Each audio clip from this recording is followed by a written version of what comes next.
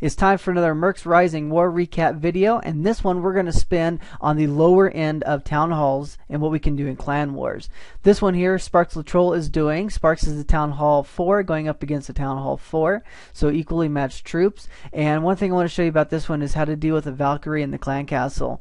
Notice he's already lured it out, took care of some of the other minor troops that were around it, and then is creating a very large circle around the Valkyrie. That's really important because if she swings, she'll take out any of the troops that she hits. So by spreading it out, she's able to, Sparks is able to take out that Valkyrie without a problem. Now, one of the other things that makes Town Hall 4 a little challenging is dealing with a mortar. So how do you deal with it? It's called the art of distraction. Anybody with children understands this, because what do you have to do? You have to distract them so you can do what you need to do. So send in your giants away from where your barbs and archers are going to go. The mortar will target the giants for a little while your archers and barbarians pick off the other defenses around the base. So this was done exceptionally well. I also like the fact that Sparks brought in minions here. At Town Hall 4, there's nothing that's going to be able to take out late game minions like this. So very cool, innovative attack by bringing the minions in here, and great job at distracting the mortar so that way the majority of his troops survived. So great job, Sparks the Troll. Alright, we're going to go on over to our next attack by Little Kaj. And Little Kaj is an alternate account of Kajir from Mercs Legion. And there's two things in this attack that I think is amazing. This first one we're going to talk about is how to get rid of an enemy clan castle at Town Hall 5. First thing you got to do is you got to lure it, and you can do that really easy with one barb. Now look how he's weaving this group of enemy clan castle troops left, right, left, right, left, right. He's got them all bunched up, and he's going to drop that one lightning spell. Boom, there go all the troops, and you don't have to deal with them the rest of the raid. I mean, they're all gone at this point. So it's a very cheap and effective way to deal with the enemy clan castle troops in this one. Alright, here's the other thing I really like about this attack is he's going to go in with heavy on giants and heavy on wizards. What this is it's excellent practice for when you're doing go wipe. That's right, we're talking about a Town Hall 8 strategy at Town Hall 5. What he did is he sent in a group of giants and followed up with a high-level healer. So those giants are going to stay up and tank for a long time. All those giants are going to equate to a golem, right? So while the golem is taking all of this damage, you send your wizards in around the backside of that to help clean up the outside. The giants are going to move their way in. They're going to get targeted by the point defenses inside, and your wizards have the freedom to go around and completely annihilate a base because of, again, this art of distraction. And practicing this kind of technique is essential, absolutely essential, if you plan on mastering Go Wipe at early Town Hall 8s. Do I recommend you doing Town Hall 8 for the rest of your life? No. It's effective sometimes in certain situations, but it's a stepping stone into more of the advanced style of attacks. Why not start at Town Hall 5 just like Little Cash is doing here? Practice sending in your tanking unit, whether it's 1 troop or 8 troops with a healer, and then practice dropping your wizards. You'll learn how far you can drop those wizards so that way they don't get targeted by the defenses not targeting your tank. It's an excellent way to practice a 3-star strategy at Town Hall 5 that's going to benefit you as soon as you hit Town Hall 8 and get those new troops in there. So just really awesome things going on here, even at a low Town Hall level. You've got excellent way to deal with the enemy clan castle troops with 1 lightning bolt spell, and then you're already practicing the beginning components of a go wipe attack at Town Hall 8. Very proud of you, Lil Cash. Keep up the great work. We'll go ahead and move on to our next attack, Yogurt, and this one has got some pretty cool stuff in it as well. Alright, look how spread out this base is. Let me zoom out for you. Notice that we've got all these different structures all the way around the base. Well, here's what you need to do is to save a little bit of time, possibly even if you run out of troops. Take them out early. Obviously, the first thing you're going to do is get that enemy clan castler, and I really liked how he was able to draw them out to one side early on. He had an archer on that mine, already starting to do some damage to it. All those troops came over, surrounded it by archers. Boom, they're down. I love it. All right, now we're ready to commence the next part of the attack. We've got the air defense, which is extremely exposed on the side, but before he starts targeting that, he's already thinking about cleanup time.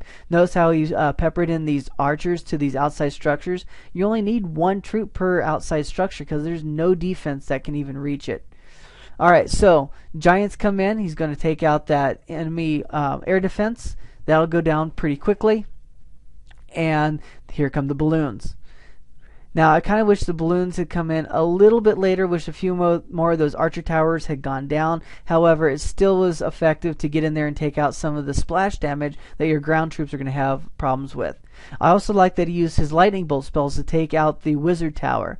Why is that wizard tower so important? Again, it's splash damage. Splash damage is devastating to low-level Tier 1 troops. Tier 1 troops meaning barbarians, archers, and giants. Wall breakers. That's just low level. They're going to get picked off really easily, rather quickly in here. But was able to deal with the enemy wizard tower, took out the air defense, picked off the outside buildings, and just saved some time on the raid. Really well planned out attack. Again, the only thing I wish that Yogurt would have done a little bit better is that the a few more of the archer towers had gone down before sending the balloons in. I think that would have been a little bit better. But for the most part, it worked out. We got another 3 stars in the books here. So congratulations, Yogurt, on another 3-star attack. All these little tips and tricks that you're getting from these little videos, you can combine together into your bag of tricks. And when you go up against a base, you open up your bag, say, what trick of mine is going to work on this base, pull it out, use it, and bam, you've got 3 stars for yourself. So hopefully all these little things are starting to build up and become really awesome. So this next attack we're going to show you by Castile has a couple of really cool things in it. The first thing I want you to look at is what troops he's bringing. Giants, goblins, and balloons. That's right, it's a gigolo attack. Gigolo, giants, goblin. Yeah, okay, well, anyway. So, in this gigolo attack, we're going to do the same thing as always. We're going to get the clan castle lure. And I love the way that he deals with this dragon in the clan castle. At Town Hall 6, you're going to have that 20 troop space. So, you be prepared to deal with the dragon. This is how you do it, folks. You're going to set up your archers in a large semicircle around the dragon. You don't want to clump them up all in one spot, because as soon as that dragon breathes fire, a group of them is going to go down. Spreading them out in a circle like that means that you're going to take it down rather quickly and efficiently without losing that many troops. Also like that he went around the outside of the base and picked off all the outside structures first. It's just going to save that much time in cleanup, and it's going to guarantee that you use your troops to do the job that they needed to. Alright, send in the giants down here. I think the heal spell was a little off. It should have been a little bit further inside the base. Rage spells come down, and those 20 giants are just going to get completely raged up. Air defense goes down, and it's time to send in the balloons. Now, there's something that's missing from this attack. Did you notice it? Yeah, Castile forgot to bring a clan castle. Folks, that's a lot of extra space of troops that you can bring to make your army just that much more successful. Don't forget to bring your clan castle. If you do, you're doing yourself a disservice. Alright, so now that a bulk of these defenses have gone down, we took out a lot of defenses because we had a ton of giants up, right? So we're stuck with a few of the other buildings. At the bottom we've got some collectors, we've got the town hall. So we're just going to pepper in all these little goblins around the base. They're going to start targeting the resource buildings first. Now if you remember in the update, town hall is now a resource building. So as soon as those goblins take out the storages and collectors on the outside, they'll move in and they're just going to rush up to that town hall. A few swipes, it'll go down. So I thought it was a beautiful little way to finish off this attack. He could have brought archers, absolutely. He could have brought barbarians, totally. But it's new and innovative. We don't see it a lot. So I'm giving big props to Castile here for choosing to do something a little different than the typical. So big thumbs up right there, Castile. Alright, now we're going to move all the way up to the top, and I'm going to show you this attack not because it went off perfectly, but because there's a lot we can learn from this attack. And I want to give big props to Evil Queen. She's been our #1 attacker or #1 spot attacker in our clan lately, and she's starting to try off all these new attacks at Town Hall 8 level. So what's she doing here? We're doing a Govalo attack. Golems, Valkyries, and balloons in here. Does a good job of sending the one hog in to get the clan castle lure. However, the fail here was at the location of the kill for the enemy clan castle. It was too close to the other defenses, so your kill squad got picked off by the wizard towers and cannon and archer. So what you should have done is taken it down to that bottom builder hut. Well, we ran out of kill squad troops here. We didn't want to use up all the wizards, so backup plan is you drop the golems. The golems can take several hits from a dragon as long as it's only one dragon. Send in your wizards behind it. Boom goes the dragon. Alright, Valks needed to come in because we had the one army camp there. You want to keep them focused. If they hadn't gone in then, they probably would have ran around. One thing I also would like to critique, if you're dropping quad quake spells, drop them quickly together. You don't want to waste time by dropping it, watch it, ooh, pretty. Drop it, watch it, ooh, pretty. Now, drop all four of them, it's going to work. Think of it as like quadruple clicking your mouse. Do it quickly, and you got it taken care of.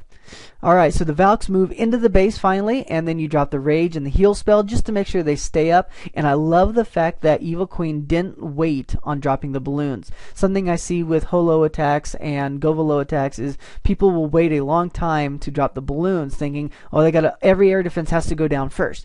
No, they don't. They can take a shot or two from an air defense and still be okay. Even level 5 balloons are still going to be successful with that. We still got a golem and 2 golemites inside taking some damage. That's really helpful because these balloons are marching around the base and taking out these point defenses that would normally be targeting your Valks. Now unfortunately we had a pack of Valks get a little stuck up on the left side because it wasn't super compact of a core, but still a really good base to do a Govalo attack on. The Valks can rush in, you can focus them in rather easily into the core. They'll take out the air defenses, and there's a ring of defenses around the core, which means they'll target whatever's in the core first, so when you send your balloons in, they'll survive a lot longer. Alright, and also just for the record, this was Evil Queen's second ever Govalo attack, and 3-starring the number 2 with it. So very proud of you. Keep up the great work.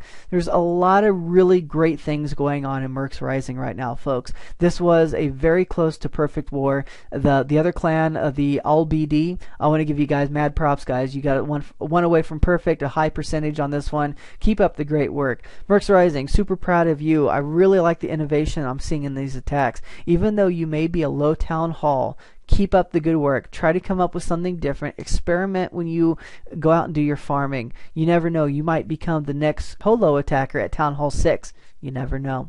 If you're interested in joining any of the Mercs Legion family of clans, please go ahead and jump into Mercs Rising. This is the feeder clan for Mercs Legion. The clan tag can be found in the description. Also, if you like what you've been seeing, then subscribe to our channel. We'd love to have as many subscribers as possible so that way you stay informed to all the latest happenings in Clash of Clans. This is Eureka Havoc from Mercs Legion, reminding you guys to clash without fear.